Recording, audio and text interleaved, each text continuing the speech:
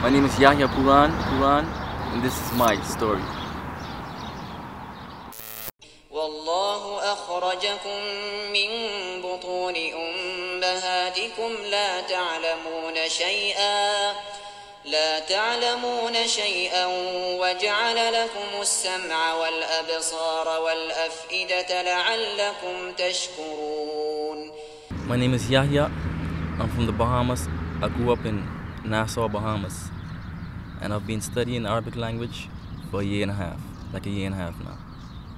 Well, what inspired me was the situation back in my country. Nobody really having knowledge of Islam and really know how to speak the language of Arabic, which is the language of the Quran. So that really inspired me to, push forward and pursue this.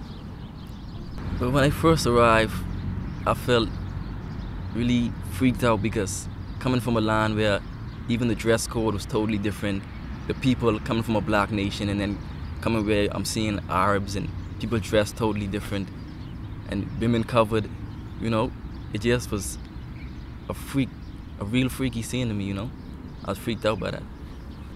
The motivations for speaking Arabic is, number one, is the language of the Quran. And it's nothing more beautiful than that, because the Quran is the message from Allah Azza wa Jal, and there's nothing more beautiful than that. No matter where we're from, we think we speak, or from Jamaica or Bahamas, we speak with our dialect, patois, this and that. We might think it's beautiful.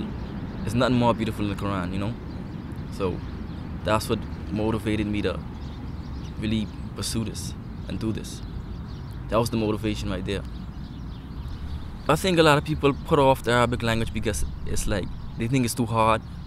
And honestly, that's what I felt too when I first stepped into it. I think it was like real hard. It's just intimidating in a way because it's something, especially for us Westerners coming from the West and speaking English, and jumping into something like Arabic. It's real heavy, Arabic is a heavy language. To hear people speak it is real heavy, so it kind of intimidates you, So I think that's the reason why a lot of people back off from it. My first intention was to first off, that I may be able to understand the Quran for myself and to be able to teach my family and people around me, and then on a wider scale to help spread Islam in my country and do for the sake of Islam in my country, for my people and my nation. You gotta just reading a lot, saying words, practicing words by myself, saying it to myself, and there's every little word, going over it again, the pronunciation, and making sure I sound correct when I do it. كم سنة عاش رسولنا صلى الله عليه وسلم؟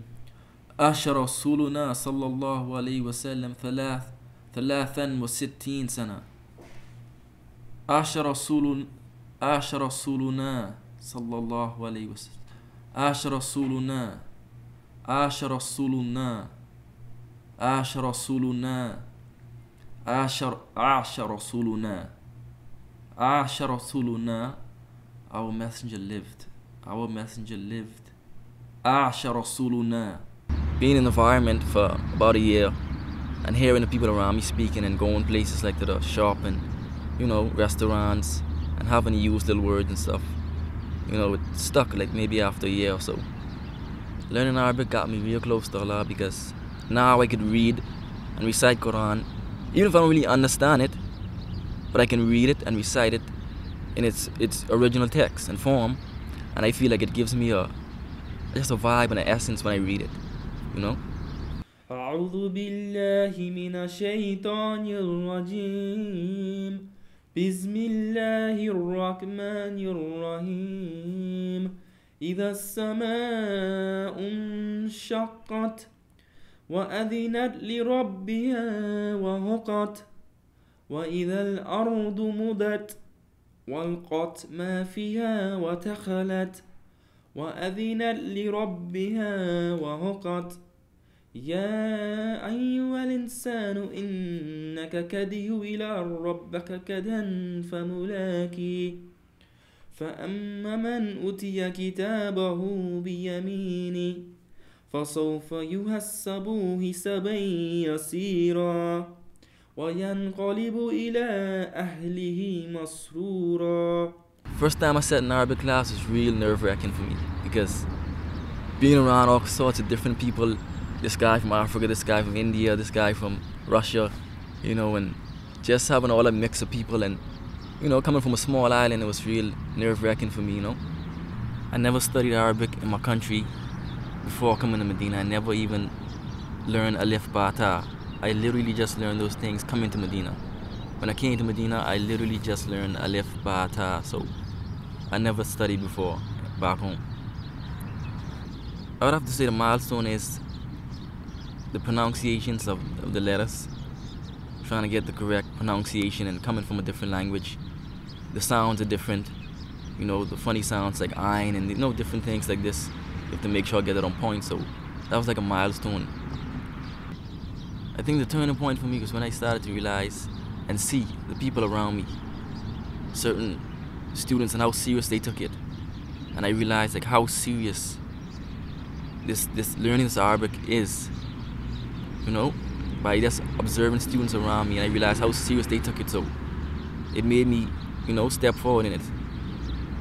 The turning point for me was like, one summer I went home and I got in some problems and I wasn't able to come back on my Saudi visa.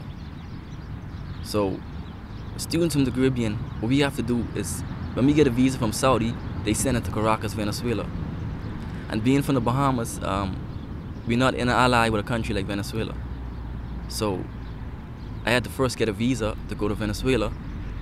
So I had to leave to go to Cuba first to get the Venezuelan visa. And then once I got that and I went to Venezuela, I came across difficulties there because the country there was in turmoil. It was having a lot of problems there and all kind of different things, and it was just real hard because it's not a Muslim country, so it's a lot of fitna down there. That's number one. Number two, the guys down there was giving me a hard time because anywhere you go in the world and it's not a Muslim country, they're gonna give you a hard time. People against Islam, you gotta realize it's the reality of the situation. So the people down there was giving me a hard time, so like I was literally stuck down there for 3 months. 3 months in Venezuela. I don't speak Spanish. I have no family down there, and I was stuck in this country with, I'm talking little or no money. I'm talking, subhanallah, if it wasn't for my faith, wallahi, still today, I can't say really how I survive. When I wanted food, I make dua. When I was scared, I make dua. And it was like this country was in serious turmoil because these like soldiers was everywhere. And even my Venezuelan visa ran out on me in a 3-month span. But just for the fact that I know how important this is to me and my country, that's what kept me going on and striving and say, you know what, I'm gonna pursue this because this is the most important thing I can do in my life. Even more important than getting $1 zillion. The easiest part of learning the Arabic language for me was, I would have to say reading. I never could even write good in my own language, so the writing part was really hard for me. But as far as reading, once I learned how to read and I learned how to pronunciate the letters of the Arabic language, then that was like really easy for me. Like I found it real smooth coming out when I read. لقد أرسل الله سبحانه وتعالى في هذه الأمة رسولا بالدين الإسلامي وأمره أن يدعو الناس جميعا للدخول في هذا الدين ليخرجوا من ظلمات إلى نور بإذن الله. فما اسم رسولنا. Because with the Quranic Arabic, you have to say things appropriately and you have to say it eloquently in the way it is in its natural form. You can't change khaf into you can't mix this up. You have to pronounce and sound correct. So it's like that was really the difficult part, just getting the sounds, the proper sounds of the Arabic letters. As far as when I went to class and the teacher was talking, I was completely lost. Like I was completely lost. Students was around me they came from certain countries, so they had the background. Whereby me, I just learned Alif Ba Ta, like I said, so it's like it was nerve-wracking. On top of that, I'm hearing this guy teach and I don't understand anything, so it adds to my nerves. and it was like just a total mess. I didn't understand anything. Wallah, at first I didn't understand anything. It was all on me practicing when I went home, shwaya, piece by piece. And then finally, after a while everything came together. When I first started to find myself understanding what the teachers say or students around me, like, wallahi, I felt like a joy in I felt such a joy because I always felt like I would have been a nobody in life. So that's simple as learning Arabic and really understanding now and realizing that I tried something and I'm actually growing in it. It made me feel a joy like I never felt this joy before. Like, Allah, I never felt this joy before. Yeah. And when I first started reading, I was like reading like a real kid, like a child. And everybody around me is reading, they reading proper. And I'm reading slow, so it was like really embarrassing because even certain people, they used to laugh at me because I was like a child in kindergarten just learning how to read. Like, it's me, like, struggling real hard with it, so it's really embarrassing, Yes, with English is my mother language, so it just comes off like this with me. But with Arabic, transitioning to Arabic now, I found myself have to think before I speak. So my speaking will be more slower because, with Arabic grammar is different than English. And I used to find myself, if I do learn a word in Arabic and I put it in a sentence, I would put it the way I say English. I wouldn't put it in the actual Arabic grammar, so it wouldn't make no sense. So when I do speak to people, I'm saying the correct words, but I'm not putting it in the correct format, so it wouldn't make any sense. So that was like a big transition, The situation in my country, I kept thinking about Islam back home and how it's so small and how people back home don't have the knowledge. And I just noticed people around me and how they came from certain countries and they from countries where Islam is like huge. And these people, like, they striving hard, So it kept me really motivated and consistent in pursuing this and going harder because it's so important for me, my family, and my nation as a whole. It might sound strange, but I used to actually always talk to myself. Like back home people say, it's okay to talk to yourself, but if you answer yourself back, you're crazy. So I used to actually talk to myself and answer myself back in Arabic.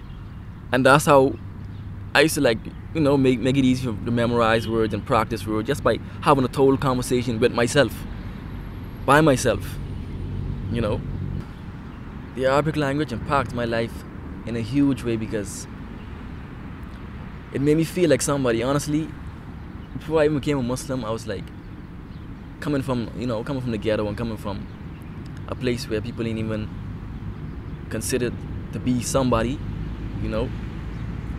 It once I learned the Arabic language and I realized this is the language of the best of mankind, and the best thing, which is the Quran, So once I found myself like I'm speaking the language of the message and the messenger, sallallahu alaihi wasallam, that made you feel like some sense of pride and some sense of, hey, I'm somebody. Simple as that, simple as the Arabic language. It made me feel like I'm somebody.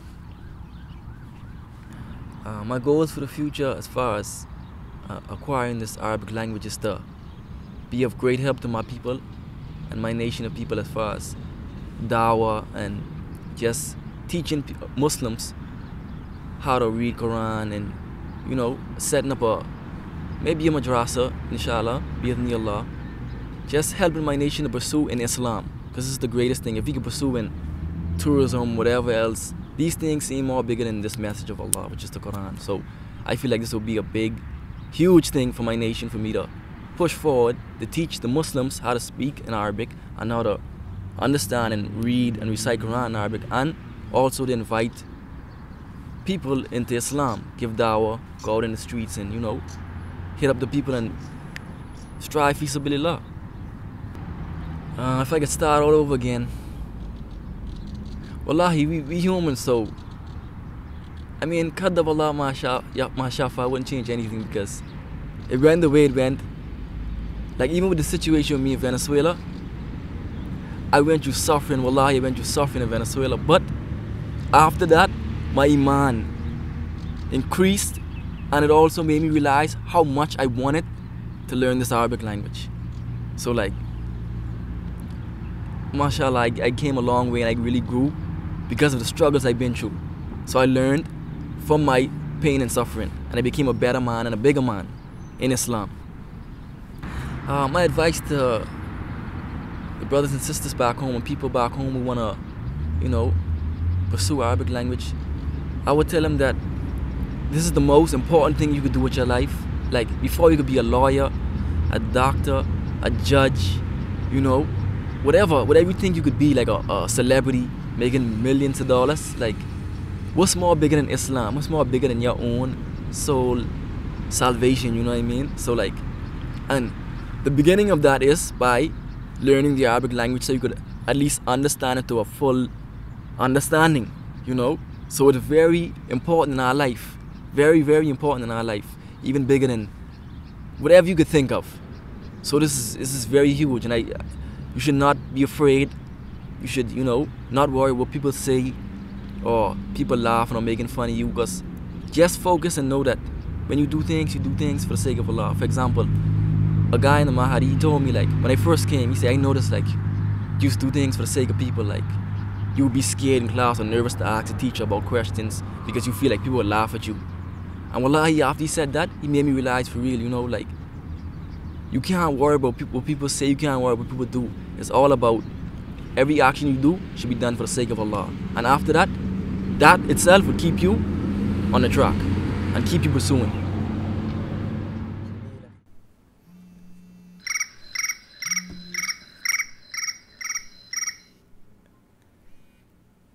السلام عليكم ورحمة الله وبركاته.